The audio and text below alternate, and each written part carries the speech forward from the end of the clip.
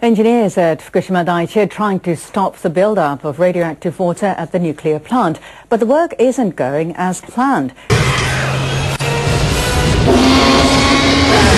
They say they'll take additional measures to freeze the water in underground tunnels. Forgive me, I'm sorry. I thought that was the stupidest answer.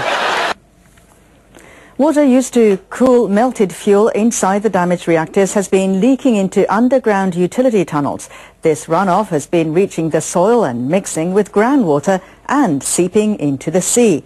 Workers want to freeze the water inside the tunnels before it can leak into the ground. But they haven't managed to complete the work nearly 3 months after the project began. Oh shit, okay. Officials with the plant's operator, Tokyo Electric Power Company, briefed members of the Nuclear Regulation Authority about the additional measures. They include installing more pipes to carry refrigerants in and out of the tunnels.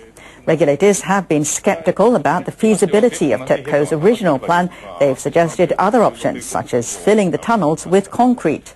Your lunatics look a little crappy this morning. Isn't there something medical you can give them to spice them up a little bit? Workers are carrying out a separate project to freeze soil and create an ice wall around the 4 reactor buildings. That's to prevent groundwater from entering the buildings.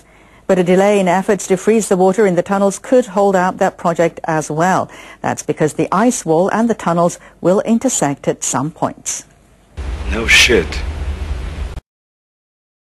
The operator of Fukushima Daiichi admits radioactive substances may have been blown by the wind during work to remove debris at the nuclear plant. Inspectors have detected cesium from rice harvested last year in a city about 20 kilometers from the facility. They say the level of radiation exceeded the government safety standard. Experts believe work to remove debris at the number 3 reactor building last August is a possible cause. Oh my God! Officials with Tokyo Electric Power Company said during that period a total of 1.1 trillion becquerels of radioactive substances were possibly spread into the air. The plant is estimated to be emitting 10 million becquerels per hour. The utility plans to disassemble the covers of the number 1 reactor building to remove debris. Government officials are urging the company to take measures to prevent dust from spreading when the work is underway.